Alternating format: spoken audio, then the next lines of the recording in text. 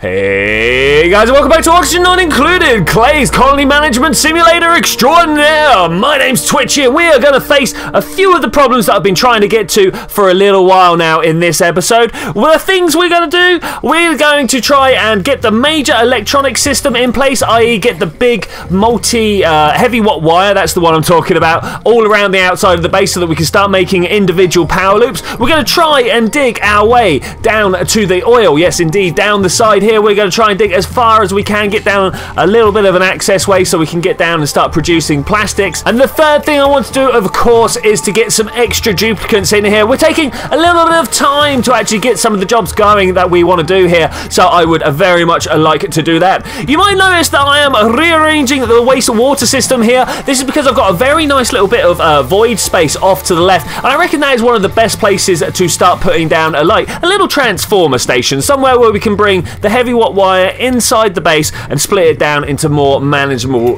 wires and conduits. The reason that we want to get down to the smaller wires is, of course, the fact that the smaller wires can go through tiles. It's almost entirely down to that. The heavy watt wire, you have to put some special super planning into it. You can see that block on the top left is the way that you can get it to go through solid walls, if you will. But that's a terrible block. It lets all the heat through and stuff like that. Yes, it's not best.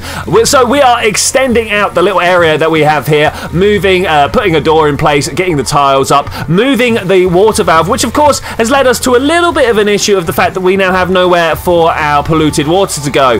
This is a problem that I'm acutely aware of this entire time, but for some reason do not seem to play with the priorities. I don't know, this is just a little bit of a hangover from people having to go at me all the time for putting 9 priority down for just about everything, and I realised by the end of this episode what is actually the better way of doing that. But across the top here you can see that I'm putting down the orders for another heavy watt wire. This is going to be the one that's going to actually stretch all the way through the base. We're going to try and find some way of using this area, or this wire in particular, to build some other transformer stations somewhere. I'm just quickly having a look at where the carbon dioxide emptied out, and also rejecting those particular duplicants because they are just not good for us. In particular, we're looking for someone who tidies, someone who builds, and someone maybe supplies or something like that. We're not looking for another digger. We're not looking for another farmer. We're not looking for another research or operate. Maybe an operate. We could probably get away with an operate. As a new dawn breaks, we're going to follow our man Drought around because he's the guy who's actually been keeping the base running in the background. While everyone else has been off doing all the high-profile jobs, such as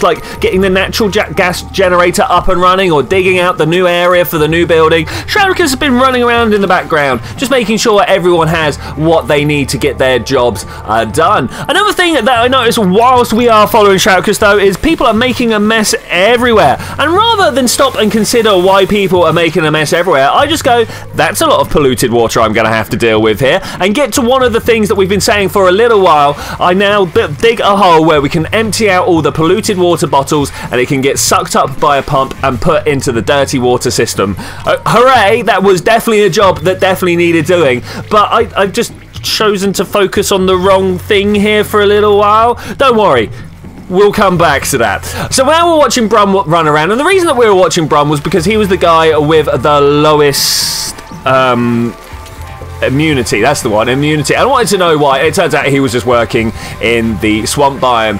But whilst that was going on, literally the moment I looked away, somewhere a water pipe got broken. I had no idea. No idea. I've spent the whole time that I was just looking at it there trying to figure out where the water pipe broke or how the water got out. It's not even particularly hot water, so it couldn't have come out the tank. It's not full of slime lung or anything like that. But I do know is if the pump gets turned on while that water is there, we're going to have a bad day and we're going to have to replace the sieve.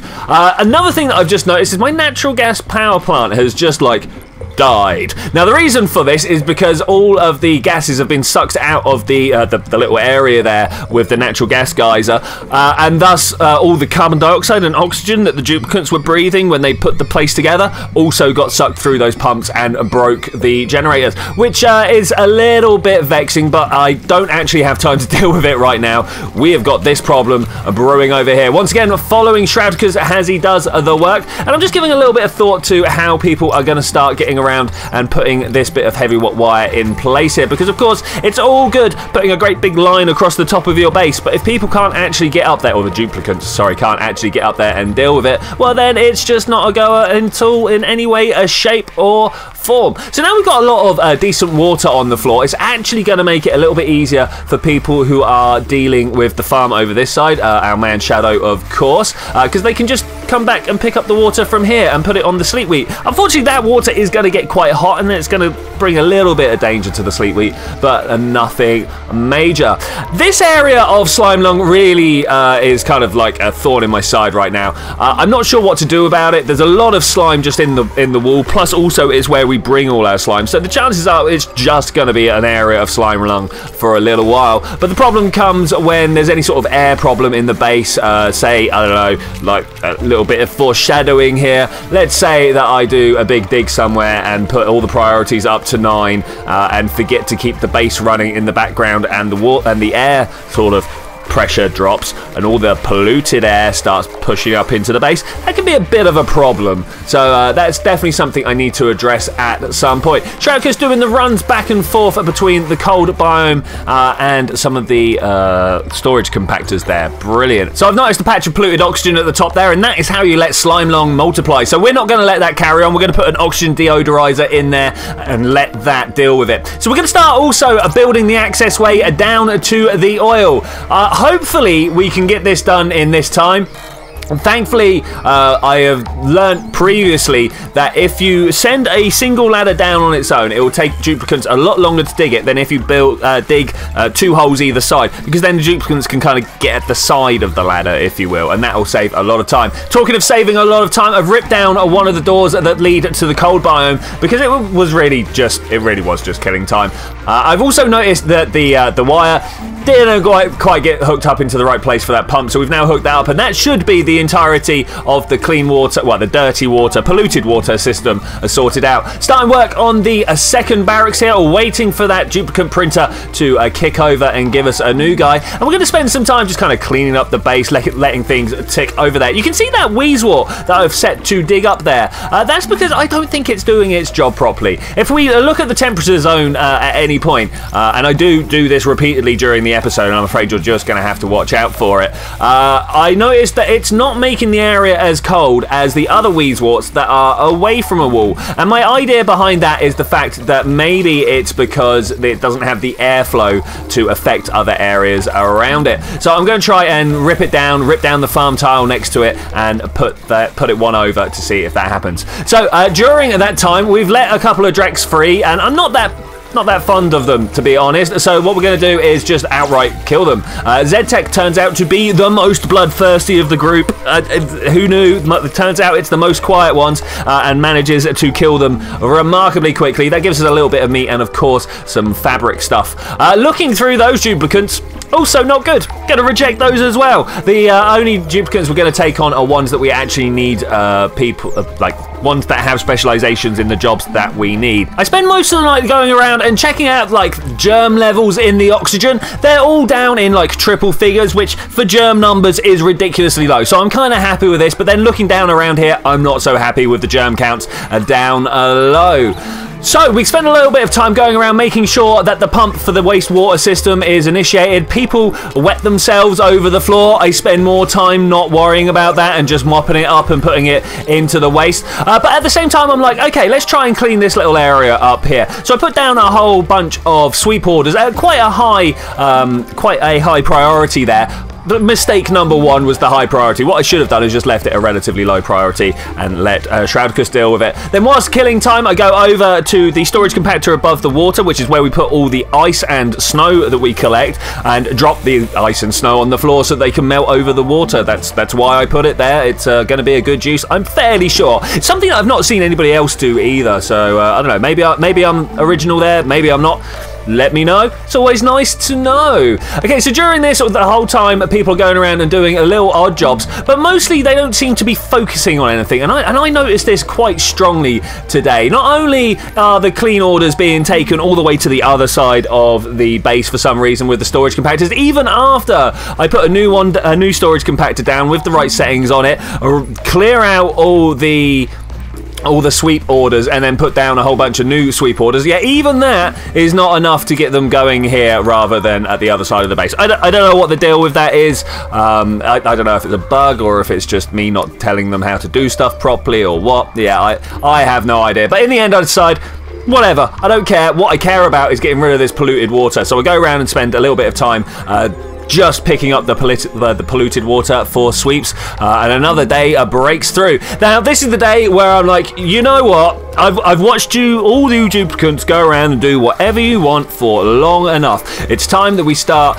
focusing on some priorities here. So I throw all caution out the window, break every rule that I've told myself I'm going to do for this series, and start upping the priorities at the bits I'm looking at, just so that we can make sure the duplicants are working where I am looking. I mean, nothing bad ever comes from that, right? One of the bonuses of ripping through this corridor that we're working on right now is the fact that it's all copper ore. And if you have a look at our metal ore, well, in fact, if you had looked at it, but when I started talking, we were measuring in kilograms, and now we're measuring in tons. So that is great. We have upgraded the measuring system. I'm all about using the largest numbers we possibly can. I suppose actually technically the smallest numbers, but with the biggest unit after them. Yeah, that works out pretty well. And amazingly, just during that ramble, we have got quite a distance across the top of the base here. The next stage is going to be a little bit more difficult because we've got to put a platform in place and things like that, but everything seems to be working out well. I'm just having a quick look around to make sure the wastewater system was working as intended, and yes, it was.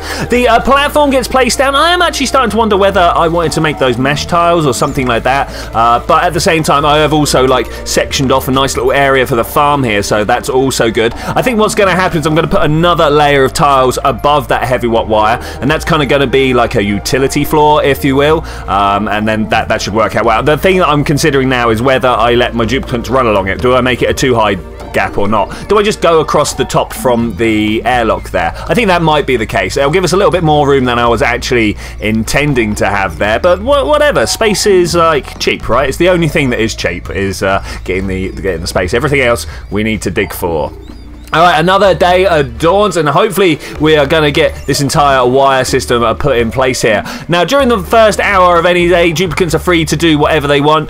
Mostly, they will get on with work, but if they didn't get to take care of their bodily functions last night, they will prioritize that in the first hour of the morning. But during the work schedule, they are forced, no matter what their bodies are telling them, to come and do some work. Also, the same during red alert. If you ever find yourself in a situation at night, maybe downtime has just ticked and there is one job you need to get done before the morning, I don't know, maybe you're working on a toilet or something like that, then red alert, that's definitely the only time I've ever actually had to use it. In fact, I'm not sure how many other times red alert actually comes screaming through for me. I'm not sure when I would actually want to use it at all. Okay, so I'm having a little look at the jobs here, and I'm looking at the research, and I'm looking at what people are doing. I'm kind of thinking Mad Frank could definitely come along and have a look at this natural gas geyser for me over here. We have no idea how long it's going to be until it fires back up. But it is a job for our highest trained scientist, and that is, of course, Mad Frank, the scientist who has been on it since day one. In fact, we're going to try as hard as we can to try and get Mad Frank up to, Master Scientist or whatever, the next level is. And so, mainly in the hope that we can get the gas geyser analysed quicker. That's what I want to know, is how long until it turns back on. I also rip the pump out of there because I don't want the carbon dioxide that Mad Frank is breathing out to go into the system.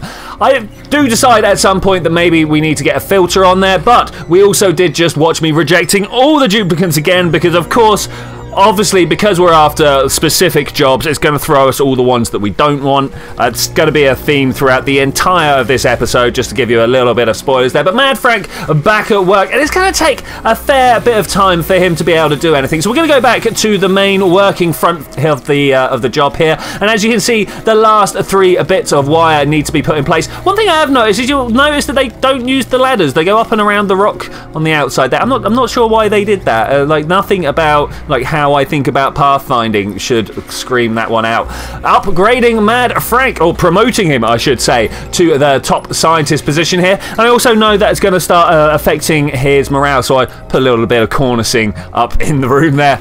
It might work, might not. You never know. There we go. Isn't that lovely? As you can see, he's been in and out for 2 days now and has done quite a bit of research and has only done about a third of the bar, so it's going to take us a little while to get there. During that time, we are digging down. Yes, indeed. People still making a mess everywhere, and I don't know if I've actually got round to addressing it or not. Unfortunately, the way to address it was literally just the flick of a switch. Let's look over there. Looks like maybe I have turned it on. I don't know. The major toilets were actually missing their water input. If you'll remember, I had that secondary water tank. Well, it was actually my first water tank before we opened up the big water tank. That had actually run dry, and I forgot to throw the switch that toggled from one pump to the other. So we needed to do that. Indeed, we'll then do that. We did. So I'm noticing there is a lot of a backup in the system here. So I go ahead and put down the high priority for getting the sand in place, and then downtime strikes. So red alert is the winner there. It got the job done, and then we're gonna turn it off and let everybody sleep. Beautiful. During the night, I noticed this excessively large hydrogen and chlorine cavern open to the side of our dig site there. I'm not sure if we're ever going to get around to using that for anything. I mean, it is a massive, massive area, so it would be a little bit of a shame not to make some sort of use of it, but it's full of chlorine and hydrogen, so it might be a little bit of trouble there. Talking of chlorine and hydrogen, you can see that my base is getting a little bit inundated with the gases that are coming out of this particular hole here. That is because at the airlock, the roof and the top of the doorway meet up exactly. So what I need to do is put a little bit of a gas trap in there, maybe some way of flowing the gas away from the door, and this is something that I start up in a little bit of time. I also noticed that I have put a clean order at the front door, just try and make it a little bit nicer. The real observant of you would have noticed down in the bottom left of the dig area there appears to be something resembling another natural gas geyser. This is because it is actually another natural gas geyser, and that's actually probably a good idea, seeing as we don't know how long the other one is going to take to reactivate it, so trying to find another one